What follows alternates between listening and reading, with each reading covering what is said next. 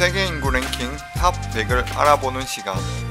이번 영상에서는 세계 인구 45위부터 41위까지 인구 랭킹과 국가별 특징에 대해 간단하게 알아볼까 합니다.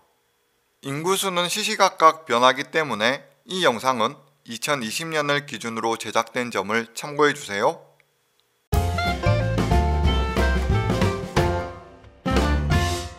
세계 인구 랭킹 45위 국가로는 약 3,050만 명의 우즈베키스탄이 랭크되었습니다. 우즈베키스탄은 중앙아시아 중부에 있는 나라로 동쪽은 키르기스스탄과 타지키스탄, 북쪽과 서쪽은 카자흐스탄과 투르크메니스탄 등과 접해 있는 국가인데요. 면적은 약 44만 7천 제곱킬로미터로 대한민국의 4.4배 정도의 크기입니다.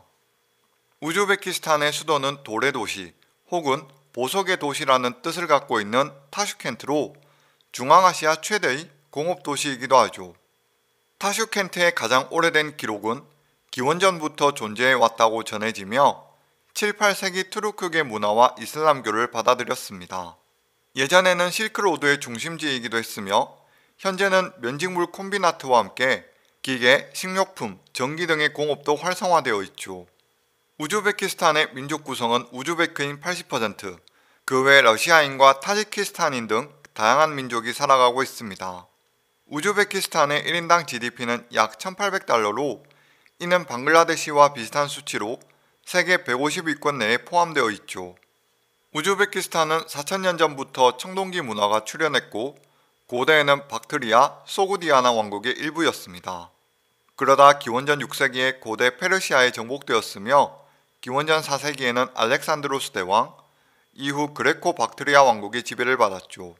8세기에 아랍의 침공을 받은 후 이슬람화가 시작되었으며 타슈켄트, 사마르칸트 등이 종교와 상업의 중심지로 발전하였습니다. 11세기부터는 셀주크 투르크 제국, 몽골, 티무르 제국 등 여러 제국들의 지배를 거쳐오다가 19세기에 접어들어서는 제정 러시아가 영국의 중앙아시아 확장을 막기 위해 우즈베키스탄 진출을 하게 되죠.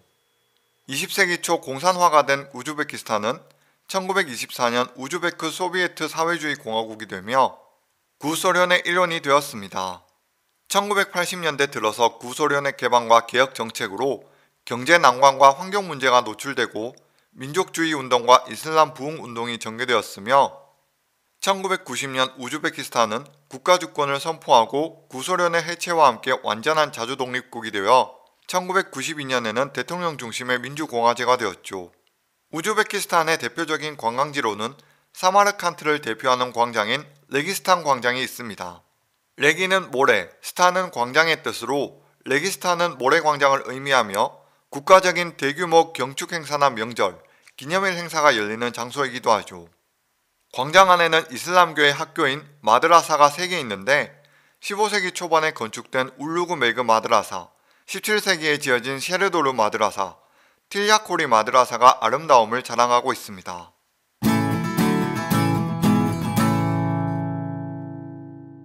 세계 인구 랭킹 44위 국가는 약 3,200만 명의 페루입니다.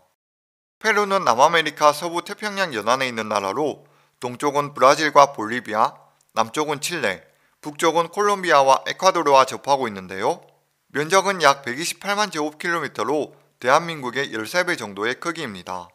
페루의 수도는 리마이며 리마는 잉카 제국을 정복한 스페인 출신의 프란시스코 피사로가 세운 도시로 현재는 페루 최대의 상업도시의 역할을 하고 있죠. 리마는 피사로가 도시를 건설할 당시 그저 잉카의 이름 없는 바닷가 지역이었는데 스페인으로부터 사람들이 이주해오고 곧이어 이탈리아 이민도 불어나면서 번성하였습니다. 페루의 종족 구성은 아메리카 원주민과 메스티소인이 각각 40% 정도로 구성되어 있으며 그 외 백인과 여러 종족들이 살아가고 있는데요. 페루의 1인당 GDP는 약 7,000달러로 이는 세르비아와 비슷한 수치로 세계 90위권 내에 포함되어 있죠. 페루의 역사는 기원전 2만여 년부터 안데스 산악지대를 중심으로 베링 해협에 형성된 육교를 따라 건너온 몽골계 원주민의 고대 토착 문화부터 시작됩니다. 그러다 1세기까지 농경 문화를 형성해 이들이 만든 토기와 피라미드 신전 등 차빈 문화를 거쳐 15세기까지 티아우 아나코 문화 시기를 거치게 되죠.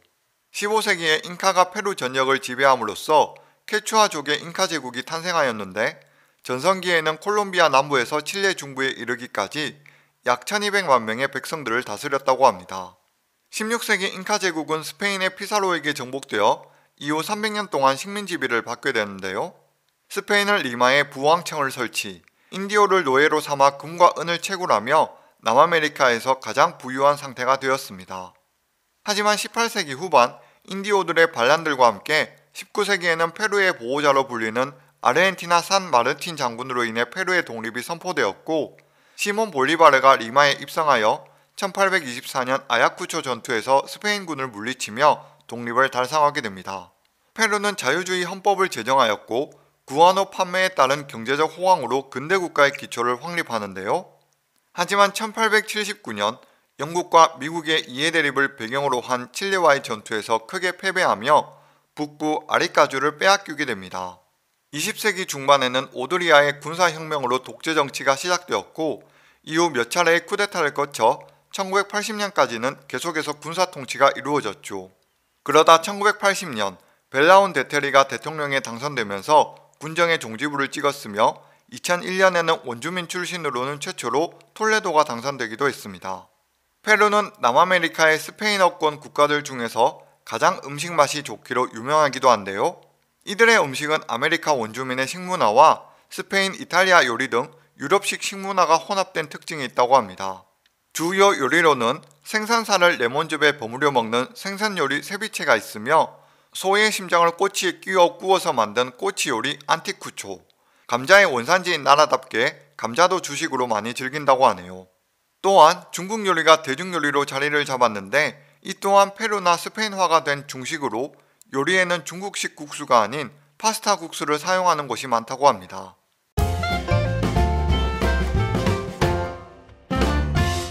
세계 인구 랭킹 43위 국가로는 약 3,250만 명의 앙골라가 랭크되었습니다. 앙골라는 아프리카 남서부에 있는 나라로 동쪽으로는 콩고 민주공화국과 잠비아, 남쪽으로는 나미비아와 접한 국가인데요. 면적은 약 124만 제곱킬로미터로 대한민국의 약 12배 정도의 크기입니다. 앙골라의 수도이자 경제 산업 중심지는 루안다로 1576년 포르투갈인들에 의해 세워진 도시죠. 앙골라는 아프리카 최대 산유국이자 오펙 가입국으로 아프리카 제7의 경제대국입니다. 수도 루안다에서는 시멘트, 알루미늄, 다이아몬드 등을 가공하고 수출하며 중국의 대대적인 투자로 고층 빌딩이 많죠. 다만 주택 임대료와 물가가 너무 올라 물가가 높기로 유명한 노르웨이의 오슬로를 넘어서기도 했습니다. 앙골라의 종족 구성은 오빈 분두족이 약 40%, 그 외 킴부두족과 바콩고족 등 다양한 종족들로 이루어져 있는데요. 앙골라의 1인당 GDP는 약 3,000달러로 이는 이집트와 비슷한 수치로 세계 130위권 정도를 나타내고 있습니다. 앙골라는 1482년 대항해 시대 시절 포르투갈인이 콩공항의 하구를 발견하여 처음으로 상륙하였죠. 앙골라 지역은 네덜란드에 지배당하기도 했으며 18세기 전후로는 포르투갈의 노예무역 중심지가 되기도 했습니다. 1830년 노예무역이 폐지되고서는 1910년에는 식민지 농업으로 개발되다가 1917년 다이아몬드 발견을 계기로 개발에 박차를 가하게 되었죠. 2차 세계대전이 끝난 후 1951년에는 포르투갈의 식민지법이 폐지되었고 1960년부터 앙골라 원주민들이 해방조직을 결성하여 1975년 인민공화국으로 독립하게 됩니다. 하지만 앙골라 내부에서는 소련을 지지하는 세력과 미국을 지지하는 세력의 대립으로 인해 2002년 평화협정이 체결될 때까지 수십 년 동안 내전을 치루었죠. 정치적 안정을 꾀하는 앙골라에게 다음으로 찾아온 외국 자본력은 중국이었습니다. 중국은 내전이 끝나자마자 앙골라의 도매시장을 장악하였고 앙골라에 많은 투자를 하며 노동자들까지 대거 진출해 도시가 발전하는 순기능은 있었지만 너무 많은 중국인들의 사건 사고로 인해 사회 문제로 대두되고 있기도 하죠. 앙골라에는 달의 절벽이라는 뜻을 지닌 미라드로 드 루아가 있습니다. 앙골라의 그랜드 캐넌이라고도 불리는 미라드로 드 루아는 뾰족하게 솟아오른 절벽들과 깊이 파인 협곡이 길게 이어지는 곳으로 달의 표면에 와 있는 느낌을 주는 신비로운 장소라고 하네요.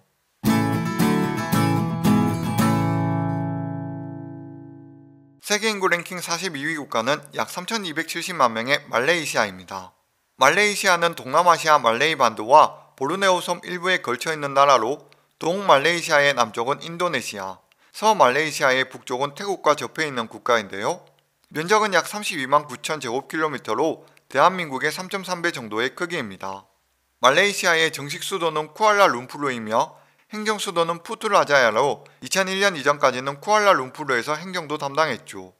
쿠알라룸푸르의 발전 과정은 동남아시아 특유의 복합사회의 특징을 보이고 있습니다.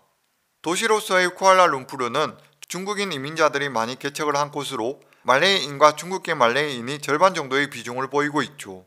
쿠알라룸푸르에서는 역사적으로 다양한 민족이 혼합되어 있는 만큼 종교, 언어, 직업에서도 차이를 나타내고 있습니다. 하급관리나 경찰, 군인은 말레이계, 택시 등의 교통운수 종사자는 인도계, 상공업 종사자는 중국계가 다수 차지하고 있죠. 말레이시아의 민족 구성은 말레이인 50%, 그 외 중국인과 인도인 등이 함께 살아가고 있는데요.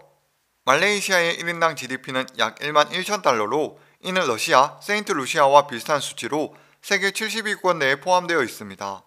말레이시아는 기원전부터 강가나 해안가를 따라 철기 문명에 출현하여 2, 3세기에 들어서는 중앙 집권화된 왕국이 나타나기 시작합니다. 이들은 인도로부터 영향을 받아 힌두교와 불교가 융합된 문화를 보였죠. 14세기에 건국된 말라카 왕국은 이슬람교로 개종하여 아랍인, 중국인, 인도인들의 무역 거점 역할을 하였고 18세기에는 라자케실이 조우르를 점령하며 술탄을 폐위시킨 후 강력한 왕권을 행사했습니다. 그러다 18세기 후반부터 서양 열강들의 영향을 받아 영국과 네덜란드의 영토 분쟁이 이루어졌고 1940년까지는 영국의 점령이 이어지게 되었죠.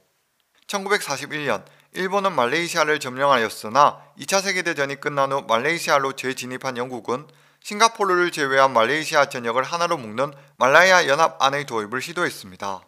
하지만 말라야 연합이 술탄의 권력을 박탈하고 화인과 인도인에게도 시민권을 부여하는 내용을 포함하여 말레이인들은 강력하게 반대하였고 1948년 말라야 연방이 결성되었죠.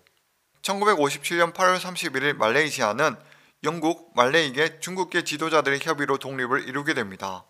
말레이계가 군인과 경찰, 공무원 쪽을 차지하고 국교는 이슬람의 공용어는 말레이어, 교육과 경제정책은 말레이 계열을 우대하며 중국계와 인도계는 말라야 국민으로 살아가게 되죠.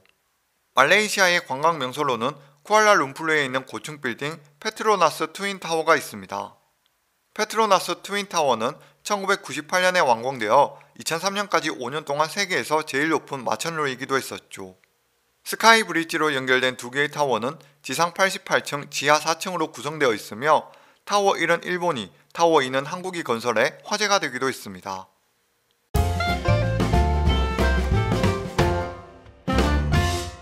세계 인구 랭킹 41위 국가로는 약 3,440만 명의 사우디아라비아가 랭크되었습니다. 사우디아라비아는 아시아와 아프리카의 중간에 위치한 아라비아 반도를 대부분 차지하고 있는 나라로 동쪽으로는 아랍에미리트 오만, 북쪽으로는 요르단과 이라크, 서쪽으로는 홍해 등과 접한 국가인데요. 면적은 약 215만 제곱킬로미터로 대한민국의 21배 정도 되는 크기의 국가입니다. 사우디아라비아의 수도는 리야드로 제2차 세계대전 후 석유로 급부상하여 근대적 건설 기술로 급속하게 발전한 도시죠. 리야드의 오래된 왕궁을 교체하여 호화로운 새 왕궁을 건립하였고 고층 빌딩과 호텔, 고급 주택들이 들어서며 와하브 이슬람교도의 본거지이기도 합니다. 사우디아라비아의 종족 구성은 아랍인 90%, 그 외 아프리카계 아시아인들이 살아가고 있는데요.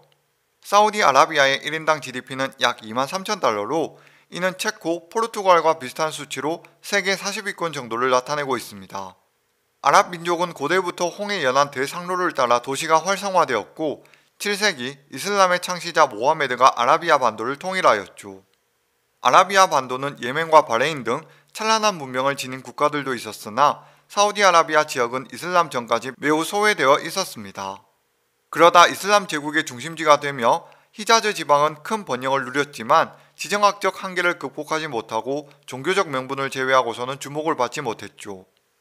이후 오랜 세월 동안 여러 국가들의 지배를 받아오다 1744년 사우디 중부 나지드 지역의 통치자 모하메드 빈 사우드가 이슬람 종교학자 모하메드 빈 압둘 와합과 동맹전선을 결성하여 디리아의 사우디 제1왕국을 세웁니다. 1780년대부터는 빠른 속도로 아라비아를 정복하여 1805년에는 메키와 메디나까지 정복했지만 이를 지켜보던 오스만 제국이 1814년에 전쟁을 선포하며 사우디의 독립을 실패하였죠. 하지만 사우드 가문은 독립국가를 세우겠다는 열망을 이어나갔고 1824년 쿠르키 이븐 압둘라가 다시 독립국가 사우디 제2왕국을 선포, 아라비아 재정복을 시도합니다. 사우드 가문은 19세기에 접어들어 힘이 약해진 오스만 제국에 압박을 가하긴 했으나 라이벌 가문인 라시드 가문과의 전쟁에서 패배하여 사우드 가문은 오스만령으로 도망가게 되죠. 1902년 사우드 가문의 압둘 아지즈는 사우디 제3국을 건설하였고 제1차 세계대전의 혼란을 틈타 영역을 확대해 나갑니다. 압둘 아지즈는 1932년 네지드 헤자즈 이중 왕국을 통합해 사우디아라비아 왕국을 선포하고 초대왕이 되었죠. 사우디아라비아의 히자즈 지역에는 이슬람의 성지라 불리는 메카가 있습니다. 이슬람의 창시자인 무함마드의 출생지로 이슬람권에서는 성지로 추앙받는 곳이며 매년 많은 순례자들이 방문하고 있죠. 이슬람 교도들은 매일 5번씩 메카를 향해 기도하며 일생에 한 번은 이곳을 순례한다고 합니다. 이번 영상에서는 세계 인구 랭킹 탑 100, 45위부터 41위까지 정리해 보았는데요. 다음 세계 인구 랭킹 영상에서는 40위부터 36위까지 소개하도록 하겠습니다. 끝까지 시청해 주셔서 감사드리며 행복한 하루 보내세요.